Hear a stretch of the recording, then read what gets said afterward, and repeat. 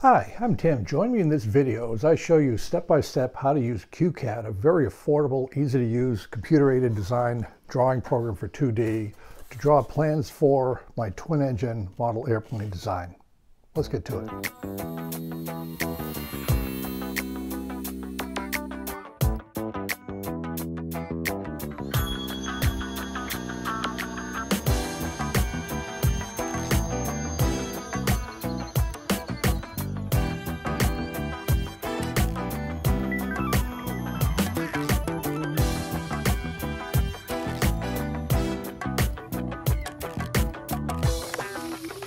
Beautiful, man.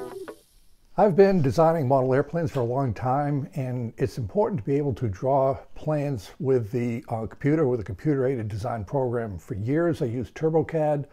I like TurboCAD a lot, but it was getting kind of expensive. It was moving towards 3D. I just needed a two-dimensional drawing program. Did some research and found QCAD, which is a surprisingly affordable CAD program. I'll give the address here. You download it off the internet. The cost is going to be around $40 for the program. And it does just about everything you want to do for a 2D computer-aided drawing program. I really like it a lot. And so what we're going to do in this program is and by the way, I have a introduction to QCAD. I'll put a link up here. It's in the description as well, just to get you started in QCAD. But what I'm going to do is show you a practical application of QCAD now to actually draw the plans for this twin-engine design. Now, when I drew this twin-engine design, I did it by hand just because I wanted to get it on paper fairly quick. In about 30 minutes, I had everything down for the rough dimensions of the airplane. As I would build it, I'd make small adjustments. The idea was, once I completed with the airplane and it flew okay, I'd take the time to refine it and draw a set of QCAD plans for that, which I've done. And again, the link for the plans, if you want to see them, is in the description. So I mentioned the first thing was the hand-drawn plans, and you can see these here. It was just enough to get me started to cut out the wingspan, the chord, the shape of the fuselage, and so forth. The next thing to do was to make a copy of those hand-drawn plans and just put a bunch of dimensions on them that I measured off the model to capture the changes that I made going from the hand-drawn plans to the actual model, and then translate those changes into a QCAD drawing, which we're going to do in this video now. So here's a picture of the final QCAD plans. You can see them here with the notes. Also, what I did, because these are printed out on home computers, I made a second version of the twin plans with dimensions on that. It's not normal to see dimensions on model airplane plans because they're typically printed out full size. You can't do that at home. There is a video. I'll put a link up here on how to enlarge plans if you want to do it. But in this case, I just decided, because people are having trouble using the scaled ruler to scale up the plans, I just put the dimensions on the plan itself. You can measure those off and very easily draw them onto your foam board to make the airplane. So without further ado, let's go ahead and open up QCAD, and I will take you step by step how I drew these plans in QCAD. So let's begin our drawing of the twin RC airplane. We can start with a blank paper, but what I do is I have a reference file, a master file of RC components, various motors, servos, rulers that I've drawn that I'm going to use in subsequent drawings. Now this drawing is sped up just to keep it moving along, but what I do for my drawing is I'll do two base lines, a vertical and a horizontal one. Then I use the parallel with distance tool to draw various other sections in. There's a distance right there, and you can see the 8 inches, the width of the wingspan, and I'm drawing it from the base at the bottom. Later on, I'll trim all this out, but I think you'll see how it works. It's a fairly handy way to build up your drawing from these reference points. Now this is 22 inches out. This is the wingspan, and what we're going to do now is start to do a little bit of trimming with the breakout segment tool. This one located right here. And this is a wonderful thing of QCAD. By just clicking on these extraneous parts, you can trim them without having to select or do really anything special. So there is the wing half right there. Notice we're doing just half of the fuselage. We're going to mirror that later on to do the complete drawing of the fuselage. Using the parallel distance again, This is the width of the fuselage. Again, the fuselage is 2 inches wide, so we draw that 1 inch for the half of the fuselage. Doing the same technique, 4 inches followed by 2 inches. These are the engine nacelles on the wing. And again, by building this up from your hand-drawn plan, you can pretty quickly have all the areas of that drawing that you need, then trim it away with a breakout segment tool like I'm doing here. And notice just by clicking on it, you get rid of that whole segment very accurately between the edges of the engine nacelle. Going back to the parallel with distance, we can do the rear end of the nacelle, go back to the breakout segment tool and trim that again. Now notice we have a few lines, we just select those and get rid of them.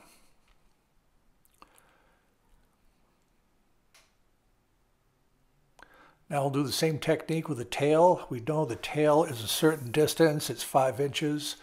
We can have the break in the tail. We can figure out how wide the tail is. It's 8 inches per side.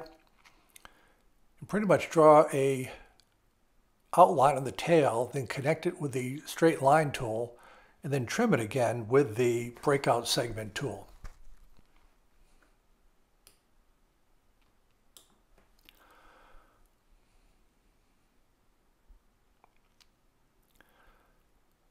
Now we'll work a little bit more on the engine nacelle using the parallel line with distance. We can draw the 3/16 inch foam board sides, and we can also put in the firewall, which is 1/16 inch plywood, and there that is located right there. We do the same for the sides of the fuselage, 3/16 inch foam board. We just draw those in so we can start to get an idea of the makeup of the fuselage. Same for the forward one. And these are the formers before and after the wing. And we can draw in another former between the wing trailing edge and the tail, again with just this line, and then use the parallel with distance tool to draw the former in here. And trim as before.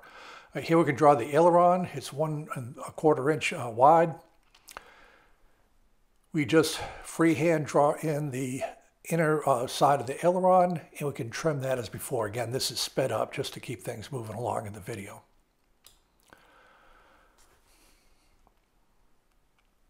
Now what we're going to do is from our master file, we are going to copy a motor that I'd previously drawn, enlarge it, and use it as a for this plan so people can see where the motor are. So we just select that with the left hand, click on the mouse, we copy it, because we want to keep that in the master library. Go down to the top view of the wing. And then we're going to paste the motor here. But notice it's small. We're going to have to use the Enlarge command to make it twice as big. And with this command, you've got to select something before you use the command. And you can see this right here, the Enlarge.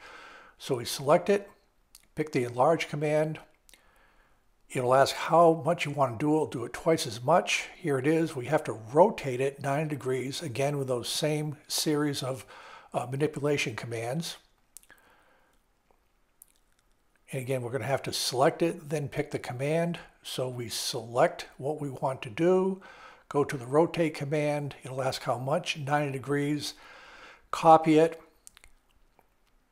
and then we're going to paste it where we want right there, left click, and it's in place, right click again, and it goes away. So there is the motor from our library in the nacelle.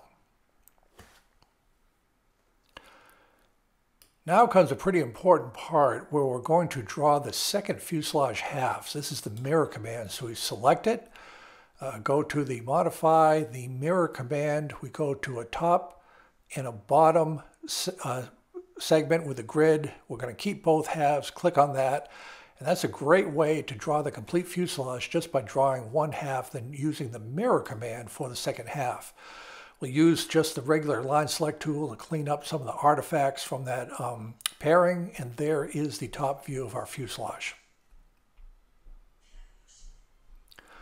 Now one thing we're going to do with the spline curve tool, we're going to draw in our nose cone, just going to freehand that. So using the spline, any experiment with the Bezier curve, the spline, etc. for what works, but this is good enough for a drawing like this. And there's the foam nose cone on the model. Now what we're going to do is show the dimension tools. Most plans are full size, but for the internet, I will use the dimension tool. You just pick each point you want to dimension, you click, and it measures that and puts it on there. So anybody who prints out this plan can very easily see the measurements of the full-size plane and just draw those onto the foam board for cutting out. The plane is all straight lines except for the nose cone. It's very easy to sketch out on a foam board and make from these full-size dimensions. And this is all available for download in the description. Now what we're going to do is copy this top view of the fuselage. We're going to rotate it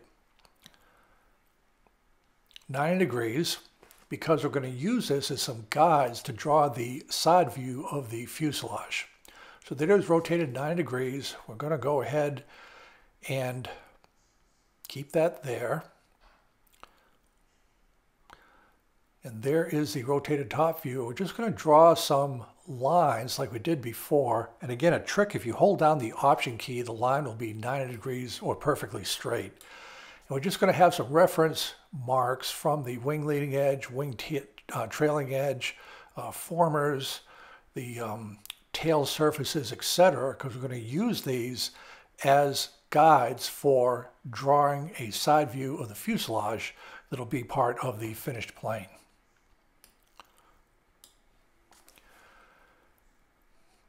We'll go ahead and take the line tool next, and we draw the bottom of the fuselage. We know the fuselage is 3 inches wide, so we use the parallel distance for 3 inches, and that's the top of the fuselage right there.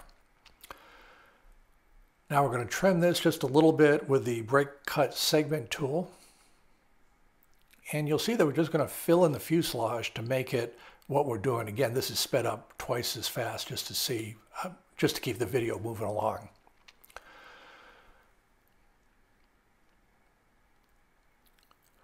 So now we're going to take the line tool and just draw a freehand the slope for the nose section. And then another tool, again, it'd be 1 inch down for a reference. And we'll take the line tool and we'll draw from the wing trailing edge to the tail. And that's about what the fuselage is going to look like. Get rid of that line, use the breakout segment, and we'll clean up these extra lines.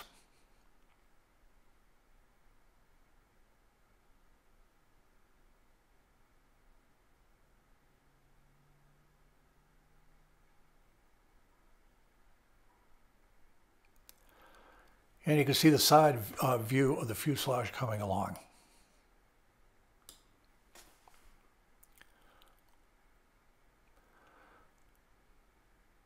This is a 3/16 inch wide for the foam board. These will be part of the formers on the side view. And again, the top of the fuselage, 3/16 inch foam board. That'll be the stabilizer, elevator, and the top of the fuselage. Now we'll do the same for the rudder. We'll use a reference line going vertical and use the parallel with distance to draw various reference points to sketch out the side view of the fin and rudder. And again, these are all from our hand-drawn drawings, so we know what the size, the dimensions of the fin and rudder will be. Straight line tool, we just connect these points.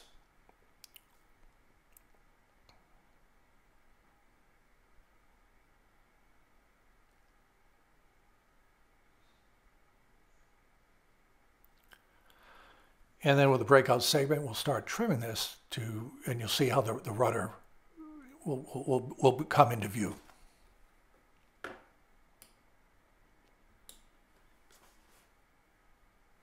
Again, this breakout segment is just such a wonderful feature of QCAD.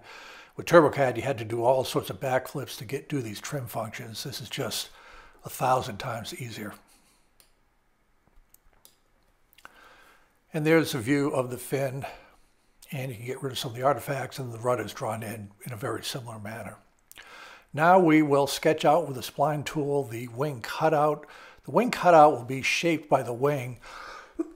As you build the wing, it will come into the airfoil shape, but this is a rough cut. You want about 2 degrees positive incidence when you install the wing. Now that we've basically drawn most of the plan, what I like to do is select, copy, and then paste it so we have a finished plan, everything in one place. So here's the top view, the side view. Draw a little box around this portion of the plan. Go back to our master reference library. We'll copy the 6-inch ruler as well as the name box of the plan. We'll put that in place, one here, and then I'll do a second paste down here because that ruler is pretty important. Just select the words, get rid of that. And then once we window select, we can select the text, type in a different name for the plane, make the letters a little bit larger. This is 0.8 inches. And then anywhere in here, we can double click on the text, select it, and put in the correct numbers for the plane that we're building.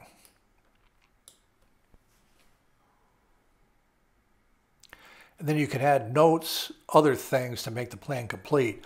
One other feature that's very handy is the leader, if you just want to highlight something. So again, this is on the dimension tools. You just click, go horizontal, and that's a nice little arrow. And then you pick the text tool, type in something like nose cone, drag it over there, and it's just a very handy way to update your plan and show various features. Thank you very much for tuning into the video. I look forward to doing more of these types, teaching how to use QCAD to draw plans with tips and tricks along the way. Thank you for tuning in, and we'll see you in the next video.